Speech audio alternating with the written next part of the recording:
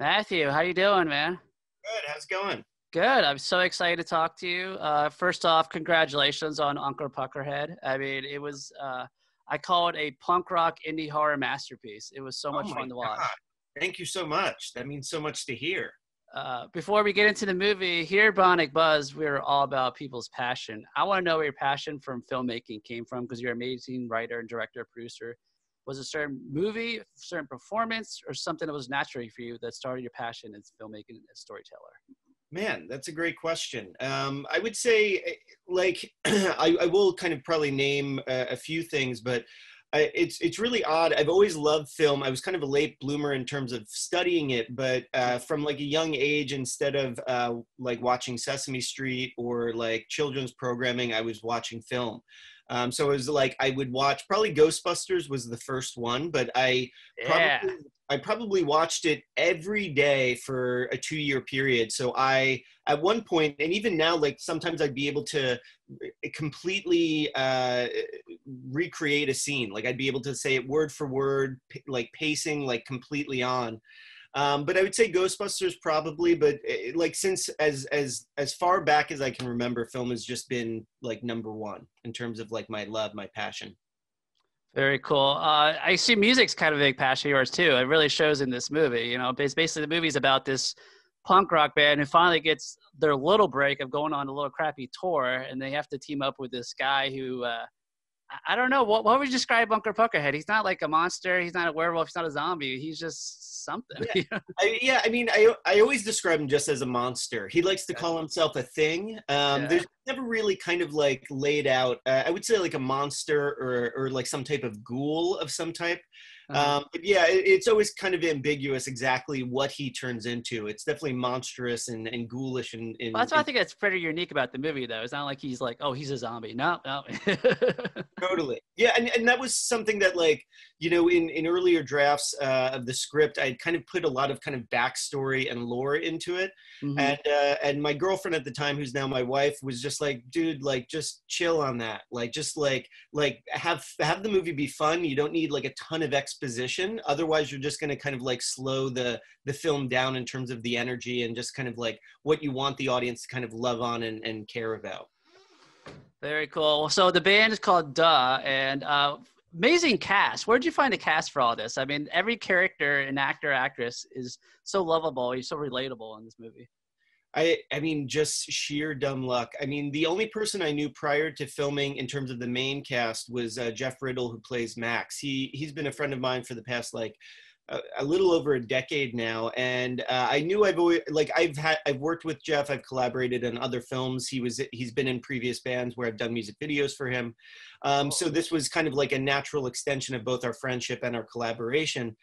When it comes to Chet, who plays Judy, Ruby, who plays Mel, and David, who plays Peckerhead, I mean, we did a casting call, and we were just lucky enough that they came in, read, and they were our first choice. I mean, they completely like as soon as they read like the first line of dialogue, it was like we were pretty certain like that's her or that's him.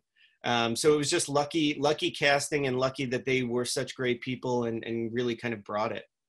I love it. So who did the music for the band Duh, the band the subject's about, you know?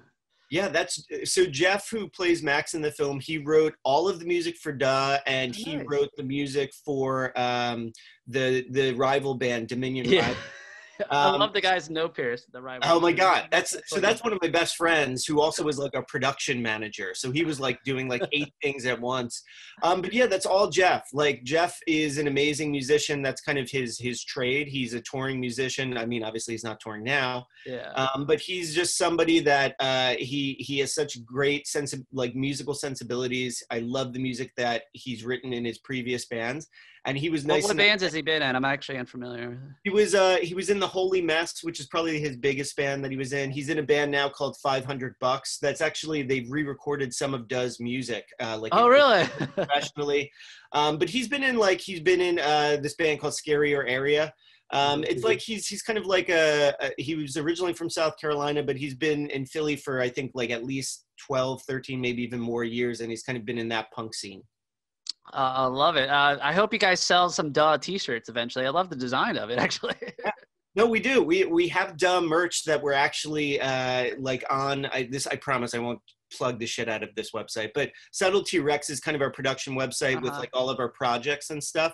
And we're just going to be opening like a store with all the dumb merchandise, and that's kind of what we've been doing for like promotion when there was a time when you could go to festivals. At like the first couple festivals we played, we had merch. We have like really cool pins and stickers and t-shirts, like something you'd see at like a merch table.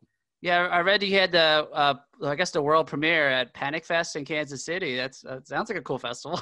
Oh, it's amazing. The guys who run it are like such saintly, awesome people. The other filmmakers that went, the fans are awesome. It's at a really beautiful theater, the Screenland Armour, that like unfortunately now is closed down for the time being. But it's a great theater, great people, great audiences, and it was totally a blast to open there. I loved all the special effects, blood, the makeup you had on Uncle Pecker. So who worked on the film? Because it definitely gave that old school kind of horror theme to it, you know? Yeah, so that was all, like, I knew that I wanted to work strictly with practical effects and makeup, but that was just really luckily we came into contact with Jared, who is our FX guru, and basically like he's like, again, like another great collaborator, like was able to work with our budget, do a masterful job in that, like, there wasn't anything in the script that he's like, I can't do this, or this is like beyond my skill set.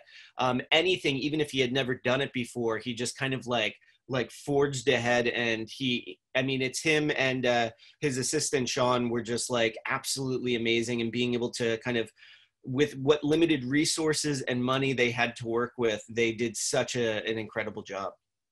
I love it. I feel like this is just like, it captures that indie music, horror aspect and everything. When is this movie coming out? I believe it's some theaters August 7th and then VOD after that. Yeah, totally. So we're hoping that there'll be some drive-in, some type of a theatrical, because the movie is made to. It's like we're encouraging. Actually makes a perfect drive-in movie. Actually, and it's like that was the thing, is we got such a taste for it when we played theaters for Panic Fest and the few other public screenings we had. Is like, it's such a kind of like, you want to be around people, like just kind of like shouting, screaming, laughing, like rocking out, and so. With that said, obviously, like, theatrical is kind of tough right now. So August 11th is our digital VOD where you can buy or own it. And we're encouraging people to like have watch parties, obviously with people that you trust, socially distant if you need, mask up if you have to. But like, when we played Calgary Underground, which is a film festival, they did it virtually, and they actually encouraged people to do the same. And it was amazing. Like, we saw like dozens of people like hosting backyard watch parties where they would project it on the side of the house, like people in their basements with like a bunch of buddies. Cause it is like kind of like drinking some beers. Maybe you're like, like you're just kind of hanging out, like just you want to laugh. Maybe you're a little stoned and you're looking for like a really fun ride. I feel like going to like a house show, like a small totally. rock Yeah, show. Yeah, like little basement show. Exactly. Yeah. I used to play those back in the day. Hell yeah. Awesome, man. So where can people stay up to date with? I'm sure you have other stuff in the work that might be on hold now with everything. Is there you can plug that website one more time, in your personal social media? Totally. So like subtletyrex.com, there's no dashes. It's just subtletyrex.com. Or you can just go to unclepeckerhead.com and it'll take you to our website. There you can read about all of our future projects. Like, we have a film called Larry Gone Demon, which is based on a short film that I did, but it takes place in the Uncle Peckerhead universe. Oh, really? It involves the band Duh. It involves some characters you see in the movie. So Uncle this might Peckerhead. Expand even more after that. Oh, that's the plan. Yeah, we want to do like a very world-building thing with this. And you can read about a bunch of other projects we're making. But in terms of social media, you can find all of that on the website, subtletyrex.com. But if you're looking for Uncle Peckerhead, you can Google it and you'll see like all of our shit's on there. All right. Thank you, Matthew, so much. Keep up the amazing work. Steven, thanks so much for having me. It was great. All right, man. Take care. Take it easy.